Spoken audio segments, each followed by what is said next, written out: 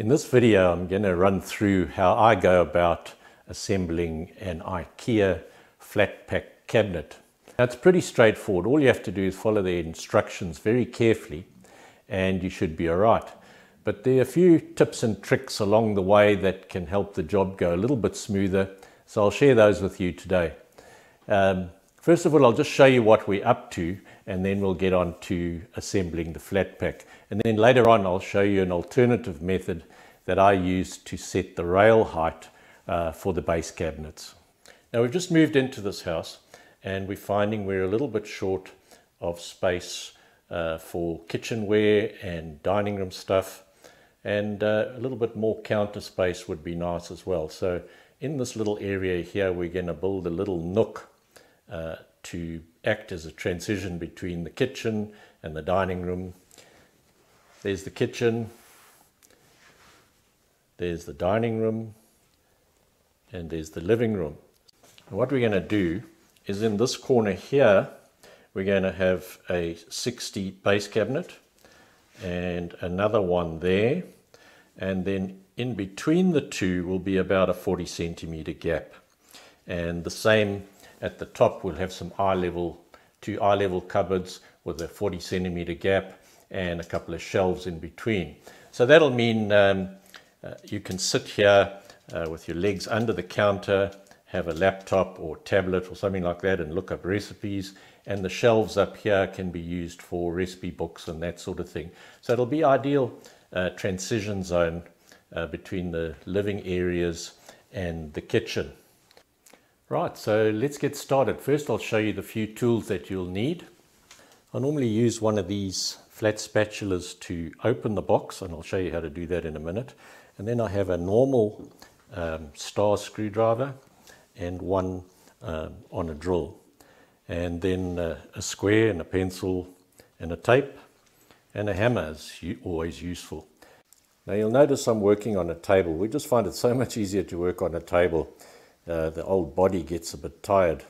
If you're good at yoga or something like that, then be my guest, but you'll find it a lot easier on the table. So let's get started, and I'll just show you how I open the box. Now, this can be quite a laborious process to get the box open, and you've got to be a bit careful because you can cut yourself on the edges of the cardboard. But what I do is I start off with the box upside down like that. This is a 60 cabinet we're going to open now. Right, this is the easiest way I've found to open these boxes. It can be a bit of a mission, tearing bits off and that. And don't be tempted to use a box cutter because you can damage the contents with a box cutter. So what I do is slip it in the joint like that, and then you just pull it along.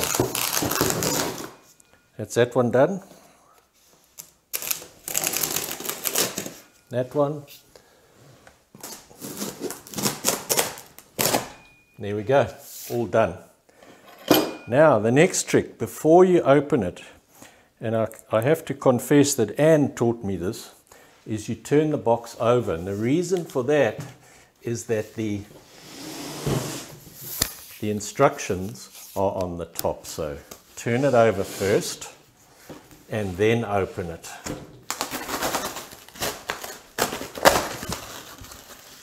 And there's the instructions.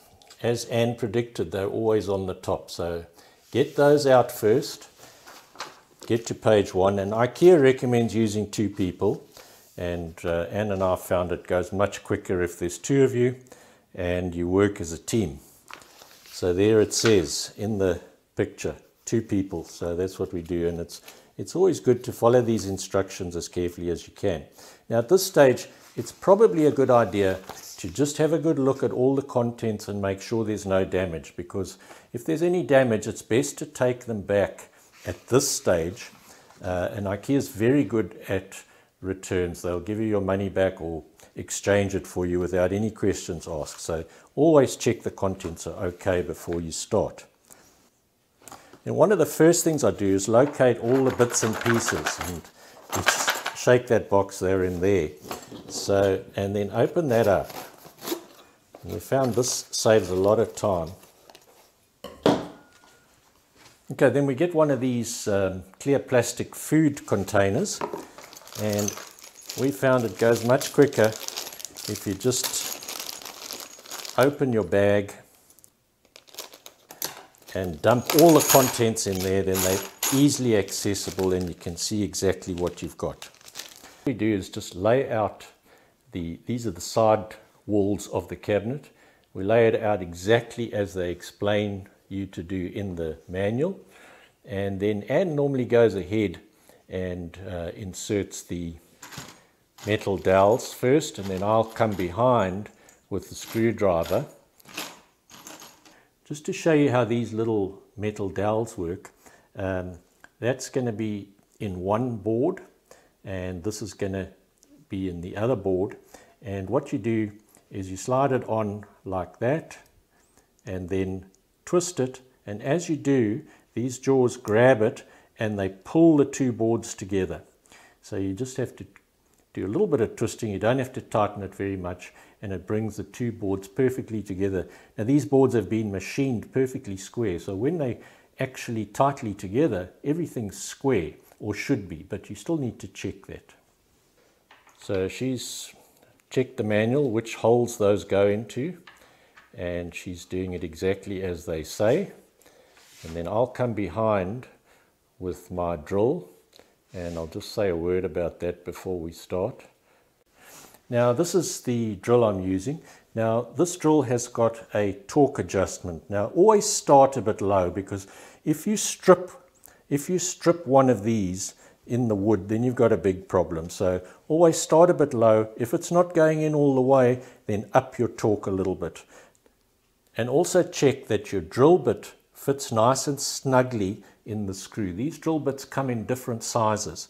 Now if it's not fitting nice and snug, what will happen is the drill bit will jump out and spin on the top of the head and strip the head of that screw, and that's a headache as well. So always be sure you're using the correct size drill bit. Right, so let's do these, and I'll show you how I do it. We just line it up, get it as vertical as you can.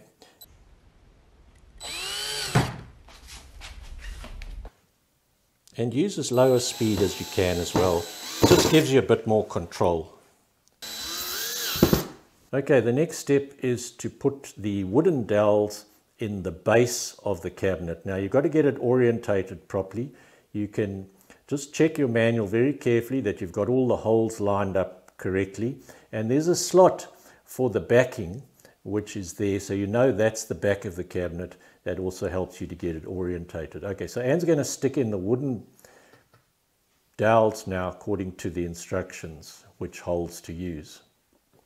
Now those wooden dowels are there to guide the base and the sides together in exactly the correct position.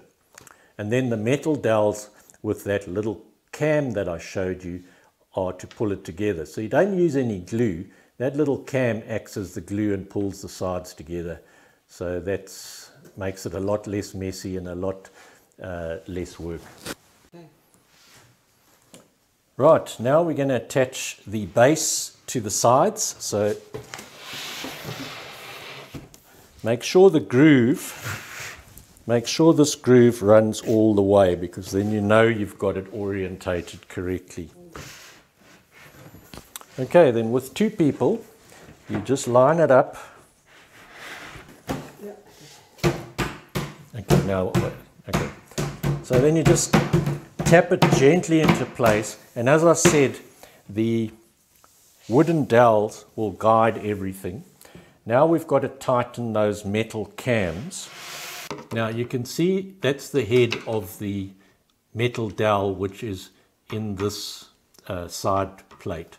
So if you orientate your little cam like that so that the gap is facing the dowel, then everything goes quite smoothly. So then you push it in, put your screwdriver on there and just wiggle it a bit and put pressure with the screwdriver until it pops in like that, and then you turn it clockwise and you'll feel it gets quite tight, and if there's any gap there you'll see it'll close up. So we'll just put the others in.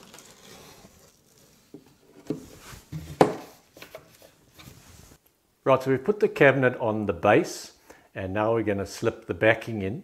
Now with the backing, there's two sides to the backing. There's a dull side and there's a white side. Please remember to put the white side to the inside of the cabinet so that you see it when you open the cabinet. Otherwise, I've done it before where you put the white side to the out and it's a headache. You can't take it off very easily. Right, so Anne's going to slip that in for us. Now there's a groove there obviously where the backing slips in. Right, and just remember that those little slots go at the top of the cabinet. They are there for the rail brackets. They stick through those holes. Right, the next step is to put this little metal support on, and it goes on the top there and helps to stabilize the board. And it does that with these little plastic brackets which clip onto here, and they grip the board at the top like that and hold it together. So we'll put those on first. It clicks into place like that. Go in with the long bit there first, more or less equidistant, and it clips in like that. And then we take it and we put it so that it's gripping the backing to stop the backing from flapping. Slide it down, and then on the top here you'll see there's a hole in the cabinet which you have to line up and then put a screw in there.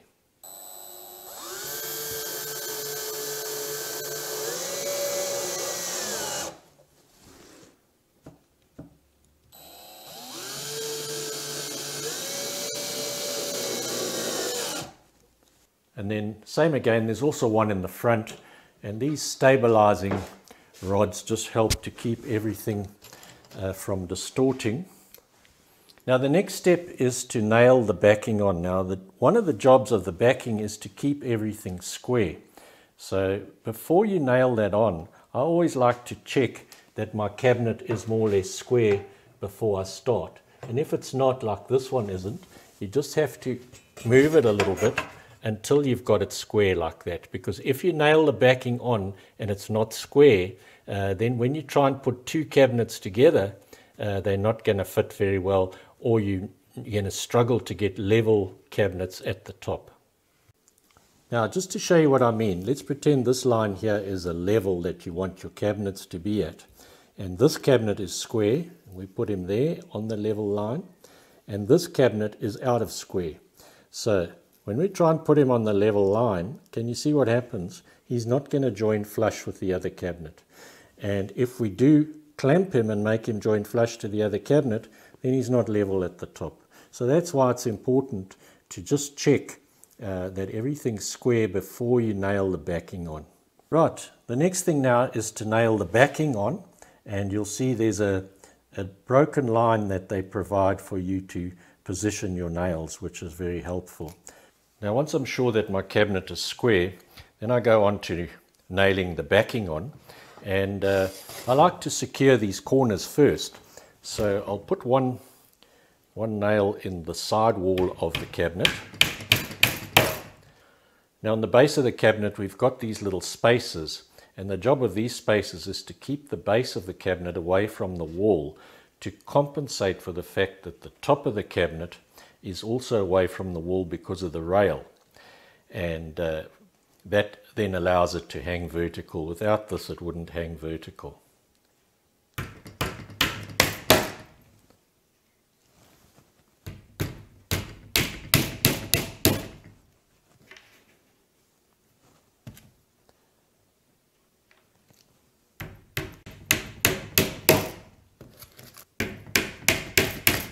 You need to put the nails about 6 to 8 inches apart. I just estimate, I don't measure it. These little brackets are to hang the cabinet on the rail that's attached to the wall. So we'll get that lined up. Just follow your instructions as to which holes to use. And then these little stout screws are the ones that normally go in here.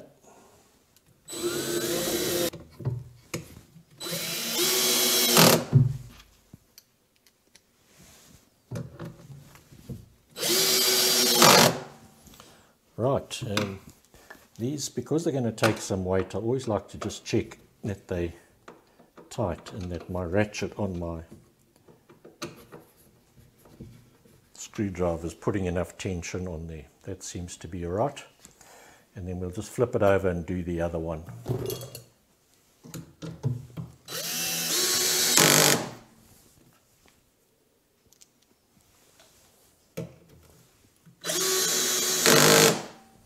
Now I promised I'd show you an alternative method how to set up your rail height so that your plinth fits perfectly without any adjustments, because adjusting your plinth can be a bit of a headache. It's not easy to do. So if your floor's a bit uneven, you might want to just use this method, and you normally start at the highest point on your floor and then work off from there. And I'll show you that in a minute. But I just wanted to explain another thing to you, is that if you're putting your cupboards in on a concrete floor and then later on you're going to tile or use some other flooring up to the legs of the cabinet, then you're going to have a problem with your plinth because of the thickness of your flooring. Now the way you'd get around that is to estimate the thickness of your flooring and then to raise your rail by the same amount, so that you end up with your plinth on the final flooring and not on the concrete flooring, because if you take it off the concrete flooring, then when you put your real flooring in, you're going to have to reduce your plinth by that amount, and that's a headache. So I'll just show you that in a diagram. So this is the situation I'm talking about. Here's your concrete floor. If you put your legs on the concrete floor and you're setting up your kitchen before you put your final flooring in, you can see what's going to happen. The height of your flooring, we'll call it X millimeters, is going to take up some of the space for your plinth. Now, Ikea recommend your legs to be 80 millimeters long. So you'll have to make your legs 80 plus X. And that's going to mean that you're going to have to raise your rail height by X according to whatever the rail height is that Ikea recommend. So you can see that situation is going to mean quite a lot of trimming of your plinth, and it's all around, it's a real headache. So think that out first if you can, and I would estimate that to be a little bit more than it really is, a millimeter or two, because then it's better to have a small gap here than to have to adjust your plinth. At this stage I'll put my feet on the cabinet.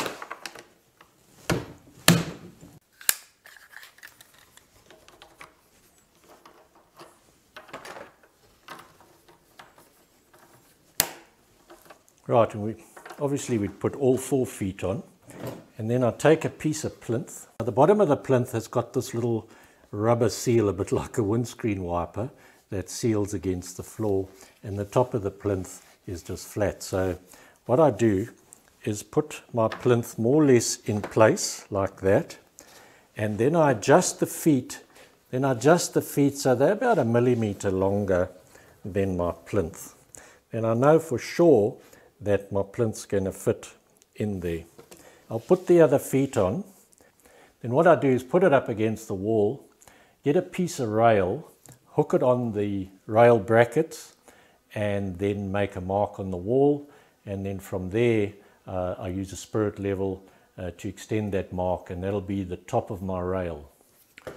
Right, now with 2 people, you be very careful you don't drag it, because you can knock the feet off. But pick it up and place it as close to the wall, more or less where it's going to go. Then I take a bit of hanging rail and I hook it on, and then I mark the top of the rail. And now I just use a spirit level and I extend that line, and that'll be the top of my rail.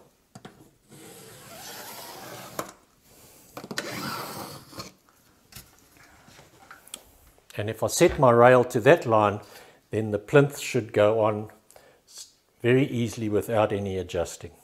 Right, this is a eye-level cupboard, and I just want to talk about putting the hinges on for the door. The instructions can be a little bit vague as to which holes you use to screw your hinges onto. So I'll just run through that quickly, how I go about it. Now the easiest way to do it is just line up your door with your cupboard like that, and then you can see the hinge goes in there. That hinge will go in like that, and so you know the other part of the hinge will go in there, and I just mark them just so I don't get confused. Right, I'll just show you how these hinges work before I attach them. They come in two parts. This part clips onto the door and this part clips onto the cabinet. And I'll just show you how it works. You've got to be careful with this part. You can get it back to front quite easily. Now what sticks out of the cabinet, if you look carefully, there's a set of jaws, and those got to face to the outside, and then the other side is flatter, and that faces into the cabinet, and then these little plugs go in the holes in the cabinet, and there's a screw that goes in there. Now what happens is, once you've attached this to the door and this to the cabinet, then what you do is bring the two together when you want to hang the door, and you see that there's a little rail there. That little rail hooks into these jaws here of the bit that's attached to the cabinet. So the way it goes in is you hook it on there first, on that rail, and then all you have to do is push the other end and it clips on like that. That's it. And then to take it off, there's a little button at the back there. You just squeeze that and it clips off like that. So very, very simple, very, very clever, and so easy to mount. And then there's some screws in there that's for adjusting the door angle and the gaps between doors, etc. But I'll show you that in another video. Right, now to attach the hinge bracket to the cabinet, you need to just make sure as I said, you've got to have these little jaws facing outwards, and you'll notice it's a bit rounded on that end, and then this end is flat. So that goes into the cupboard, and then these two little dowels, they just go in there like that. But now an important point is make sure that this is all the way down, and there's no gap there, no gap underneath there before you tighten these. If you get a gap underneath there, then you'll really struggle to set up your door straight and everything, because your adjustments won't work very well. And then you just tighten them down. Then to attach the other part of the bracket to the door is very simple. There's also two dowels that go in to orientate it in this direction. There's a little flap here which expands this area so that when it's seated properly, you press that down and that holds it in place. So let's do that so long. So we get it in place like that. Again, just make sure you're completely down on the flush with the surface there, so there's no gaps there. Then you push this down and it clicks like that. So you put both of those on, and then I would hang the cupboard first and then put the doors on when the cupboard is hanging. Okay, I thought I'd just show you how easy it is to click these doors into place. So let's do that. So you line them up more or less. Get the little rail in the back first. Press the front. That clicks in. That's that one. Shine to the top one now. Done. So there we are. That's how easy it is. And then you need to do some adjusting sometimes to get the levels right and the gaps between the doors. But I'll show you that in another video. To take it off, there's a little button under there. You grip that, squeeze it, and it clicks off. And the top one as well. Squeeze it, and it clicks off. And there we go. It's as easy as that. Now in future videos, I'll discuss how to assemble the kitchen drawers and how to fit them in the cabinets, and also how to finish off with the plinths and the side panels, and how to get the doors hanging nice and straight and the drawers nice and even and neat. So look out for those videos, they'll be coming up soon. Now, if you found this useful, please like and share this video and subscribe to this channel if you haven't already done so. And if you have any comments, we'd love to hear from you. If you just scroll right down to the bottom, you'll find the comment section there. Thank you very much for watching.